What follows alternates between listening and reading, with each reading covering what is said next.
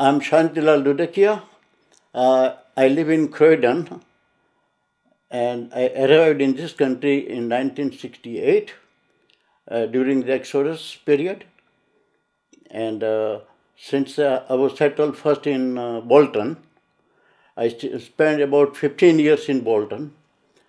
And then I moved to London as I got my right job. Originally, I am from Rajkot. And I spent a little bit of my childhood there.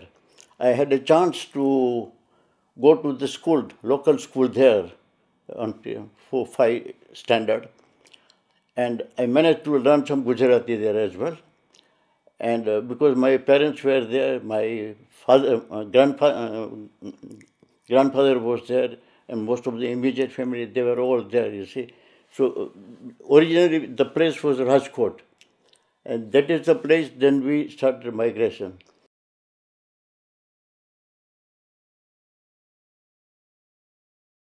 My grandfather, in early 1930, he went to Malagasy, the French colony near South Africa. He went to settle down there with his relative and friends. And then my father followed them. But that was a long time, and there were no steamer services in those days. They had to go by dhow, as they call it sail, you see. And it took them 2.5 months to reach there. Because you see, ours was a small family, and we were not economically better off, you see. There was not much work there. And because the family was growing, so my grandfather thought that it's better somebody go overseas somewhere and work hard and make money for the family. So he went. Then my father followed him immediately, within a short time. He followed him and he joined his business there. They were in the tailoring business, making the clothes. People bring the clothes, or they used to keep some material. And they used to, in those days, there was nothing like big stores, Mark and Spencer and other things. There were no stores in those days. It was a colony, French colony. It was completely a forest land, completely isolated. The population was very little, not much, and there were only few Indians there living there. So then my mother followed him, and we were born there. 4-5 children of the family, we were born there. I was born there.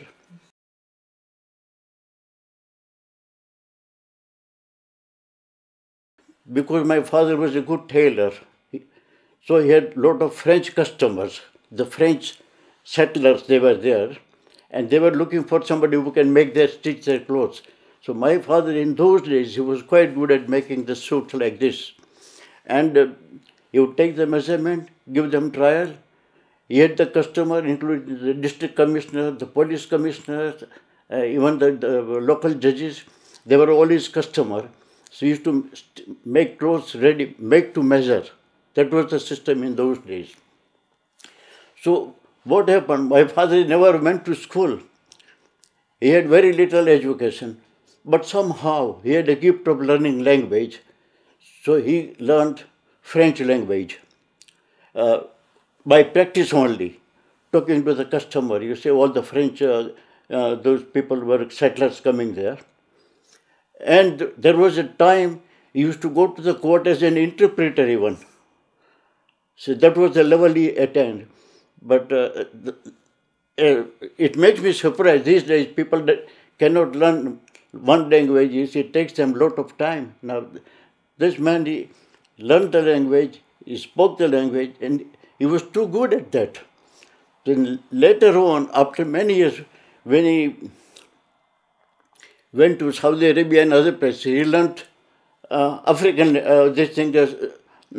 language. He used to speak in Arabic, my father, right? After when he went to Africa, he started learning Swahili as well. So he was too good at languages. And because of that natural gift that was given to us as well. So as far as I'm concerned, I love the African languages. I stayed there. We used to talk with Africans, not only with the servants working at our place, in the bank and other places. And my father had a shop where we used to attend the customers, mostly 90% African customers. And in that way, you have a direct communication with the people, you see. And has to make them laugh, make jokes and everything, you see. And while that language helped me a lot, when I joined the bank in Mombasa, after finishing my education in Mombasa, we had a mobile service going into the district with a mobile bank.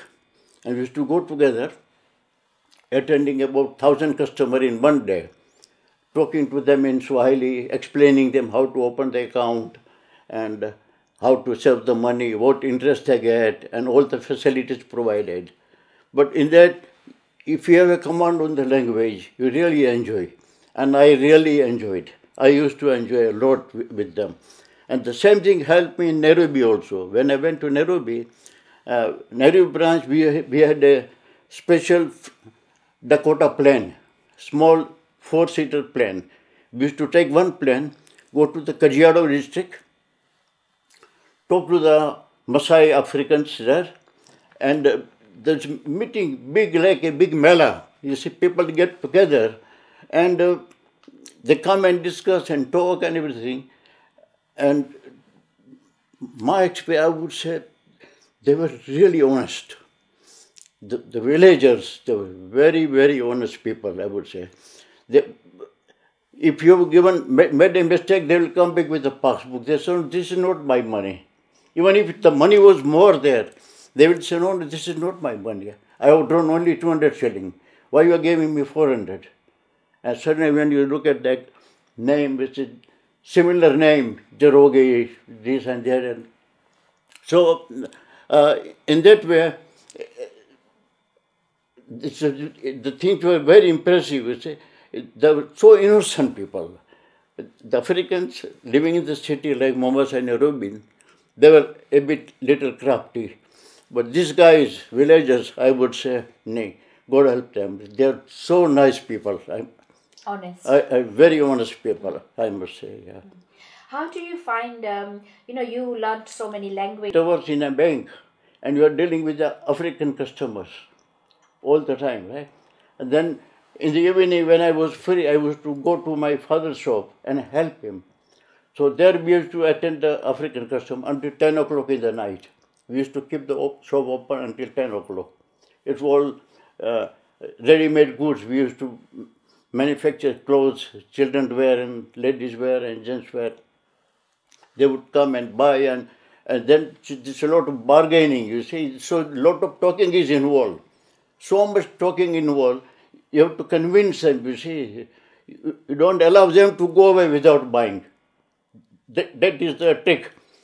About the Gujarati language, in Kenya, the education department, they had kept Gujarati classes, Punjabi classes, and Urdu classes. So people of all different religion and different languages. So there were mixed population. The Indians, the Hindus, Muslims, Khoja, Bohra, all the different communities. So whatever their requirement of the language, they were taught in the school. So these subjects were taught, but they were not as much as like English language. We used to have about 2 or 3 lessons in a week or 4 lessons. But even that little bit of education is helping now. We can write the language, we can read the language, we can talk into that language, you see. And at home, usually we used to speak Gujarati all the time. And we were brought up in that atmosphere. And because, you see, when you live there, you become part of that community, you see.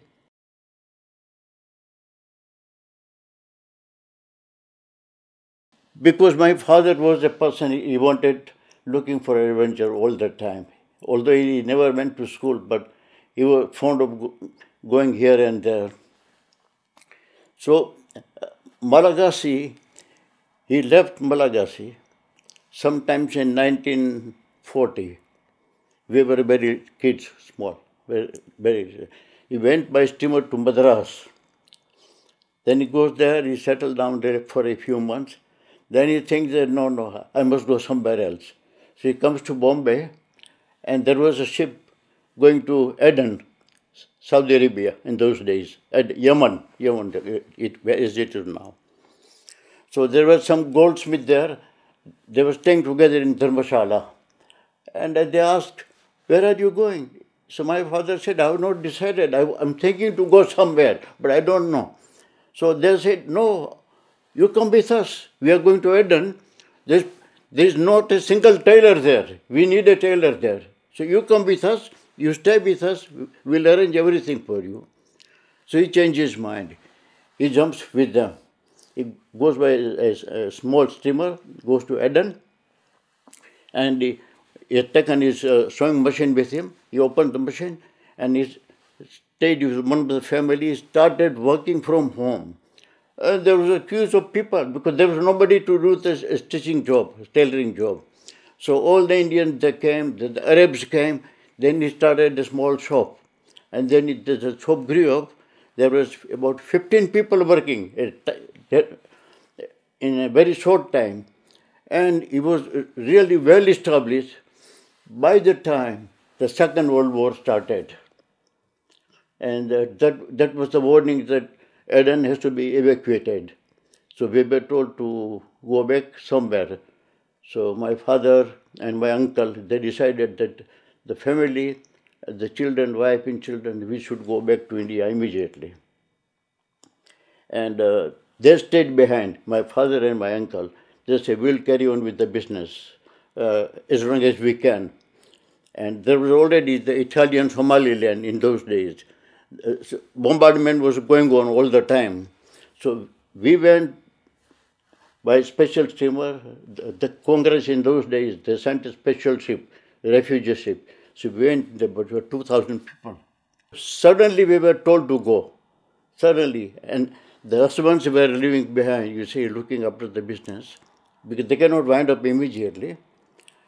And unfortunately, what happened? After, as soon as we landed at Bombay, the bombardment started in Aden.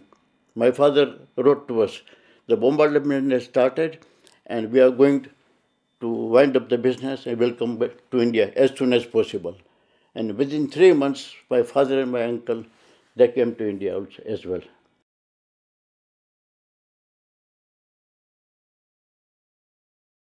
He started a small business again in Rajkot.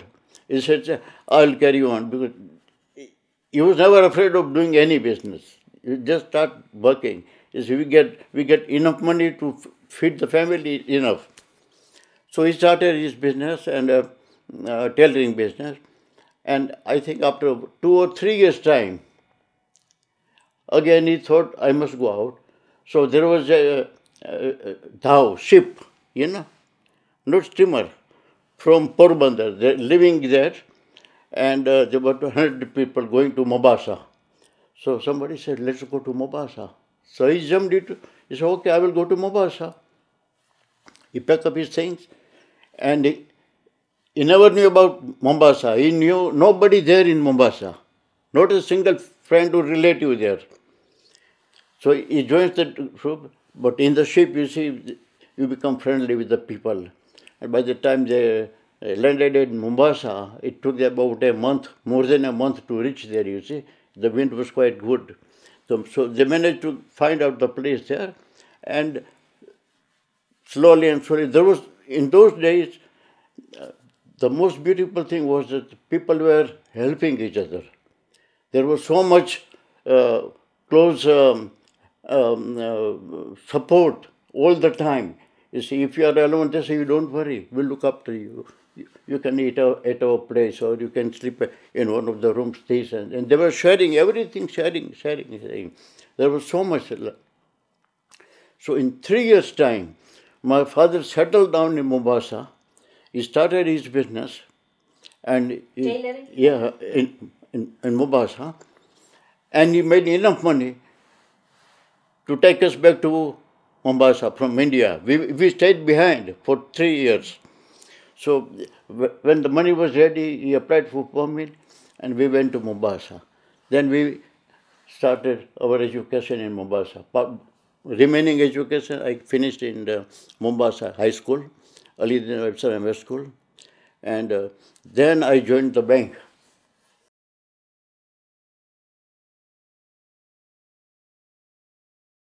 He was one person I will never forget. I just worship him. I must say, he was one person, he never said, I'm Muslim or I'm Hindu. He said, all Hindus and Muslims are same.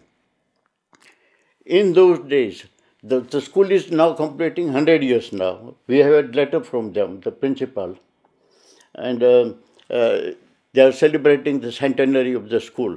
And I did go 3 years ago. I visited the school, and we took the pictures and everything. It was quite interesting. But this school, it has a magnificent history. The man imported all the stones from Porbandar, the original stones, and the building is built. It is as good as it now. 100 years old building, but if you see the building now, photographs, it's so much good. And now the school it was a primary school, then it became a secondary school, now it is a college. They have not extended the building. The building is the same, but they have converted into the college now. It's quite, just on the seaside, you see. I finished there my education, and there's a statue of Alidina Visram, and there's one statue in the town center as well.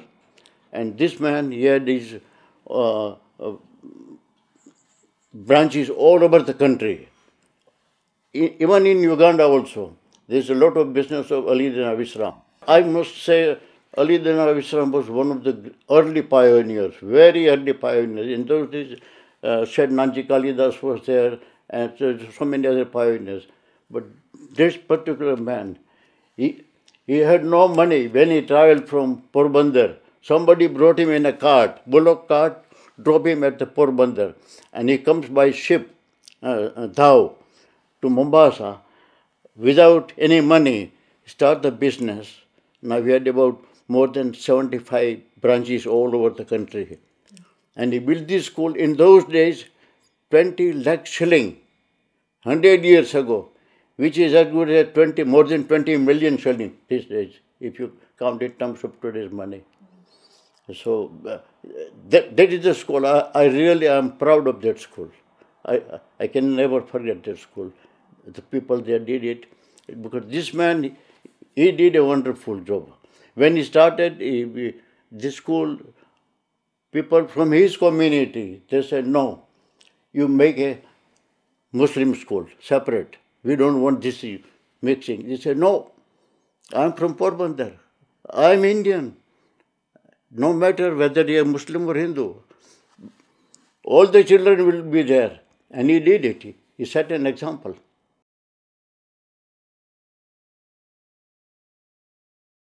Because of that skill, Yes. he survived everywhere. Yeah. Not only that, but he trained some of our African workers in our shop. He trained them. He taught them how to stitch the clothes, how to cut the cloth. And those guys, they were still remembering. He said, this Bana, inajua kazi yote. Say in Swahili they call it. They say, he knows everything. He can teach anything, he can stitch and make things fit for everyone, and is such a good man.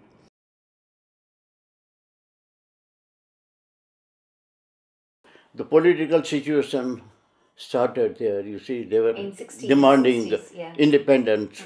And Jomo Kenyatta and other big leaders, they came forward, and they were convicted at Kapenguria trial, sent to jail for 7 years, something like that. And they were released, and then he became the president of the country. After that, When they got independence, they introduced their own regulation.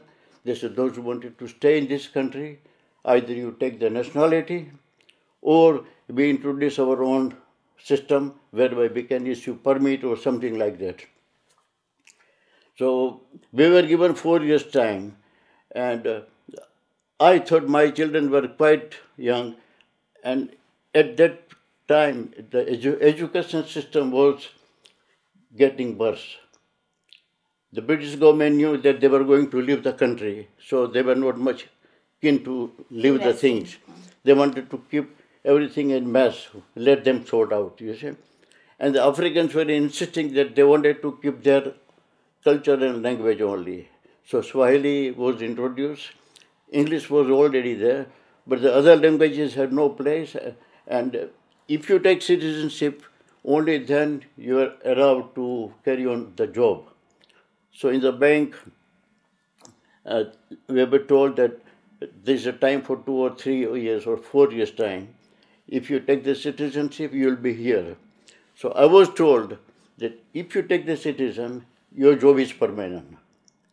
So I was transferred to Nairobi. Then from Nairobi, I had chances to go to everywhere. But I thought it was not in the interest of my children that I stay there for the sake of my job. Because the education standard was getting deteriorating. And because the children were so young, so by the time they are ready, I can never give them a better education. Because the amount of money we were getting from the bank, that was not enough to send them to UK or America or India for further education. So because they were young, I thought it's better I sacrifice myself, go to UK, take my children with me. There's a free education up to the university level. And that gave me a big advantage, you see.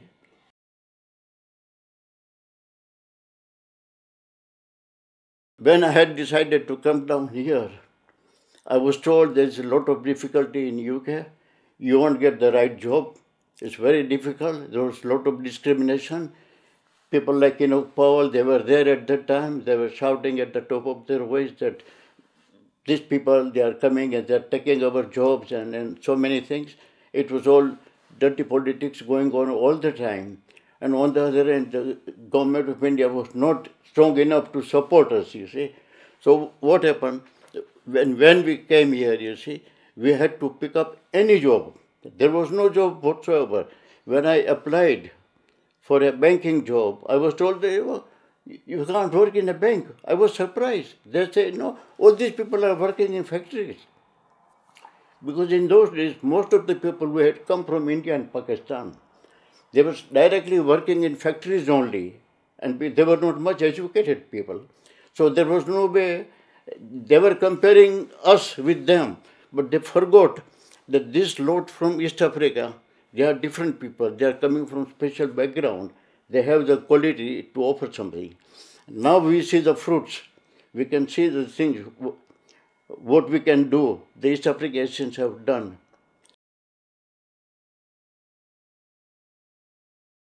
There was problem, housing problem. If you have children, 3, 4 children, nobody will give you a house. They will say, how many children? This is 3, 4 children. They say, no, we don't give. If you are single, it's okay.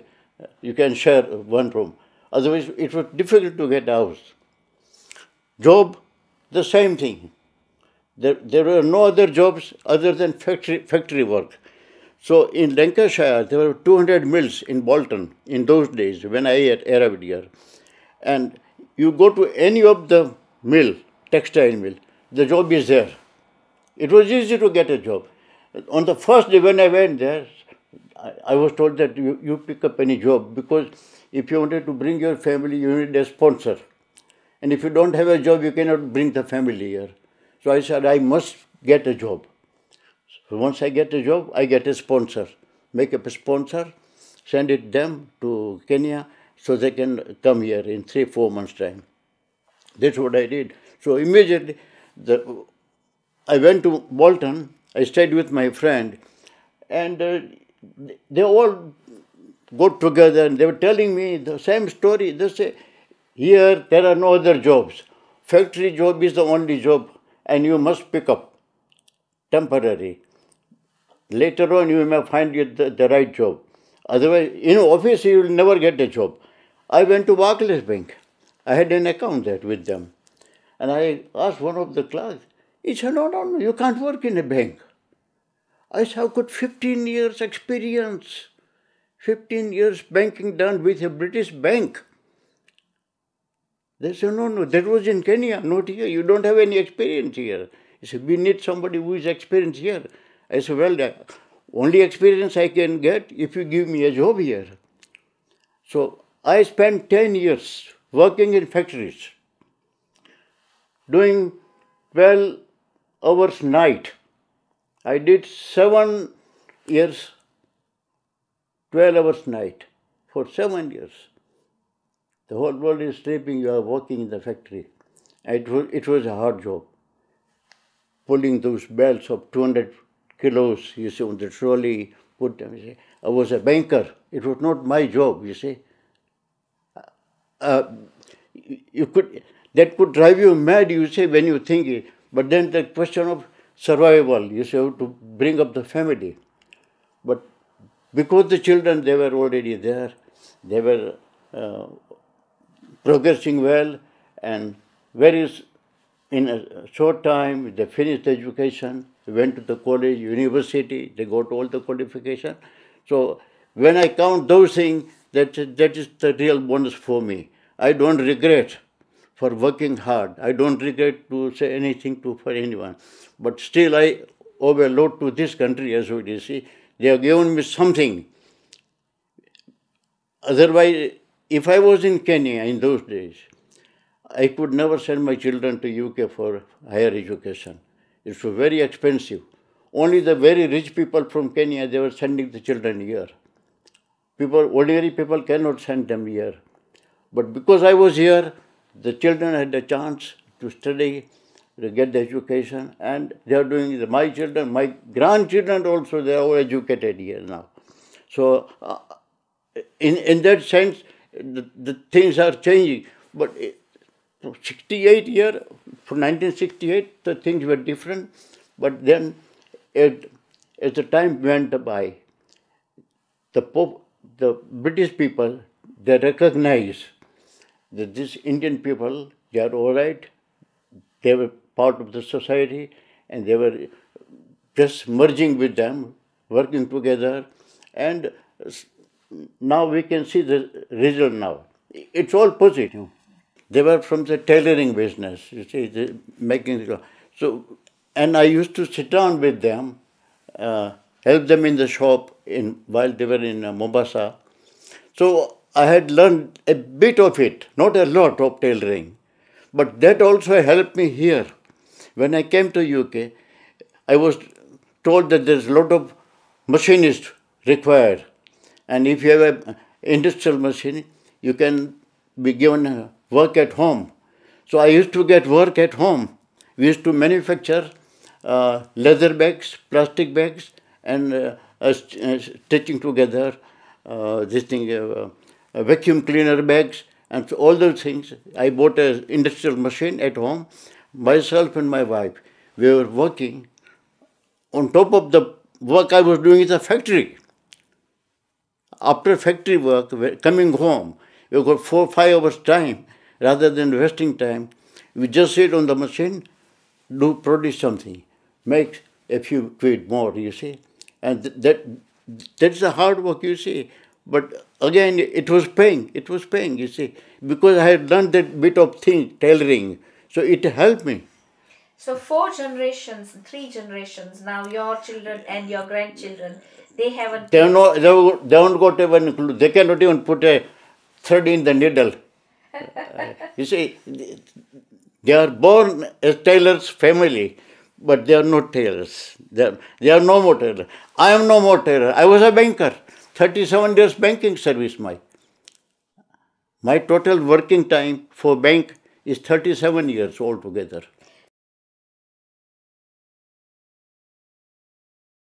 The secret is first is self-confidence, tolerance, and accept the situation. Whatever the circumstances you come in, accept the challenge and do it. That's it. You have to work hard. Work hard.